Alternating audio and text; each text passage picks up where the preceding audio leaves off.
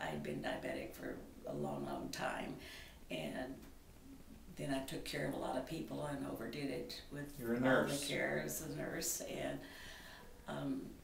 I just became worn out. And when everybody started dying, I just was really so exhausted. And then my blood sugars were really high, and so after everybody was gone and I took care of everybody's problems, I just crashed. And so I just wanted to sleep all the time. My blood pressure was high. My sugars were always high. I just didn't have enough energy. A lot of times I'd try to walk and I could only go about 50 feet without getting short of breath. And then I got a little bit better, and then I had this accident, and that's when I came here. And so my memory was just really rotten, and I'd forget where I was going, I'd forget where I put things. I just felt like my life was terrible. My cramps in my legs were really bad at night. I couldn't sleep. My toes would lock in position, and the neuropathy in my legs was just really severe. And when I had the accident, I couldn't stand anybody to be touching me or anything. I was just in pain all the time.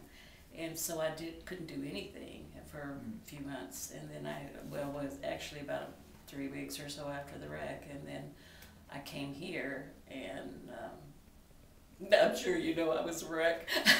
And then with the massages and with the treatments, the electrical treatments, the TENS unit was really wonderful because it calmed down the neuropathy, and so I could sleep at night. So I'm like a whole different person. My memory's back, and I feel good. I have a lot of energy now.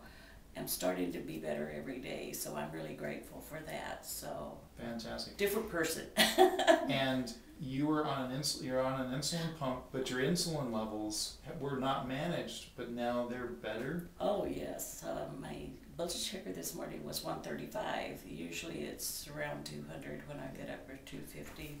And then my A1C last time was 8.5, and a little bit over 8. I can't remember the exact number, but I know it was over 8.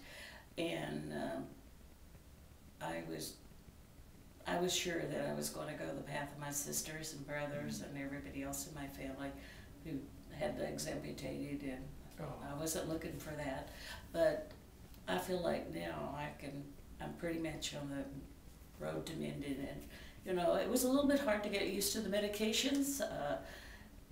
Some of the liquid drinks. The supplements, the nutritional supplements. Yes. Yeah. And all those.